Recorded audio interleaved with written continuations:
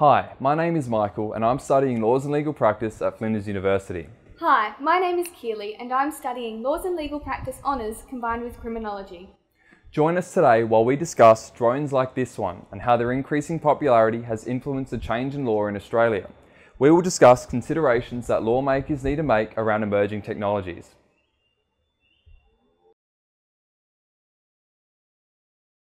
How does the law deal with new challenges of emerging technologies such as drones? So are there rules about flying drones? It's challenging for the law to keep up with new technologies. The rules vary depending on whether you're flying for fun or whether you're flying for business use.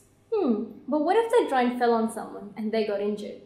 Well, the law of negligence might be able to help here. Perhaps the duty of care relates to this issue? But what if someone felt threatened by a drone flying too close? Well, that could be considered assault, and if it did hit the person, that would be battery. So what we need to take into consideration is negligence, assault, and battery. And the law protects your rights. Wouldn't people feel like they're being spied on by the drones? Don't people have a right to privacy? Well, in Australia, there is no common law right to privacy, only your personal information if it's covered under the Privacy Act, but that won't stop drones taking pictures of you. But wouldn't people want to enjoy their backyards in peace without the noise of their neighbours flying their drones around? Well, that's where the law of nuisance might help you.